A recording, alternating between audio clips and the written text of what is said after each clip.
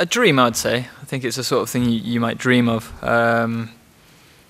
Nothing I haven't set a target of having this chance. So I'm just thrilled to get the opportunity, and yeah, really looking forward to what's a big challenge for the team. But if we came here all guns blazing with our strongest team, we're going to be the underdogs because we're playing against one of the best teams in football, in world football. So, but it's all to look forward to, you know. The arena we're playing in, the stage, playing against some of the best players.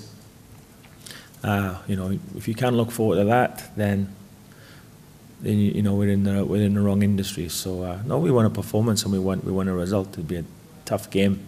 But we can learn some things about ourselves tomorrow night, and I'm sure we will. I'm really looking forward to it. You know, I think we will give them the test. If we're at our best, we'll give them a test. Like I said, we've worked well. Yeah, we've got some good players in this squad, and yeah, we're looking to put in a really good team performance.